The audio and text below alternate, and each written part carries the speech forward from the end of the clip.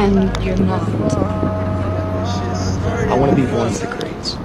You don't know me, son! Get it! 18! You know me, son! Get it! 19! You know me, son! Yeah! Man, you know who we got in today, yes sir. That indeed, Girly is here. So, Shoto family, welcome back. Today, oh, you can see me? Okay. That's actually perfect. Don't show the card, there's hella bird shit. If you want, show it. Bro, birds have a thing against me, man. Look at this shit, bro. This shit is ridiculous. How much bird shit there is on my fucking car. And I had to fucking take it out. But it's okay. Because we're here. We're about to get a couples workout together. We're about to show you the Thunder Live fucking workout, man. So, let's get after it. Let's fucking kill this shit. And let's run this shit up, man. It's a pretty nice day. It's about 6:30 on East Coast time. But, ain't no excuse. Let's get after it. Let's fucking kill this shit. We're probably gonna do some leg extensions. Most likely gonna be doing some squat, as well as probably some calves, because you always gotta incorporate calves, man. If you're doing leg days and you're not hitting your calves, bro, you're not doing it right. So, let's do this. Let's go. We gotta hit a good stretch. We gotta get a little bit of cardio in since we're still kind of sort of on the cut, maybe not. Maybe.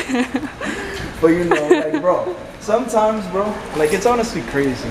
Like, I decided to hop on a bulk before I ended up going on vacation.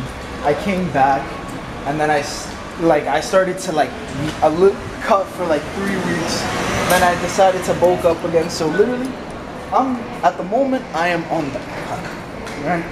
But we'll just see how that goes. Honestly, man, I'm just trying to get my physique looking like fucking Toji Fushiguro. It's fucking crazy. Not right, babe. Yo. But enough chit chat, man. Let's get after it. We're about to hop in that LA. About to hit this shit. Let's go. You already know my saying. If it ain't hurting, it's not fucking working. Let's go. Let's go hit this leg day. Even though Alright, what's we got here? what a beautiful girl.